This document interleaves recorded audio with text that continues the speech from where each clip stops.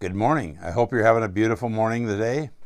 I want to read to you out of Psalm 37, verse 4. The Bible says, "Delight yourself also in the Lord, and he shall give you the desires of your heart." Psalm 37, 4.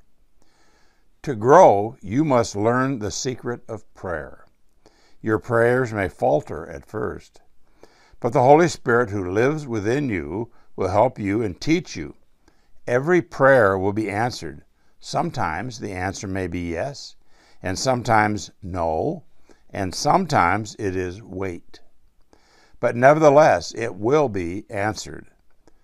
Prayer is communicating. A baby's first response to his parents. He isn't asking for anything. He is simply smiling back, and when his parents smile, cooing when they talk to him. What a thrill his first response brings to the entire family.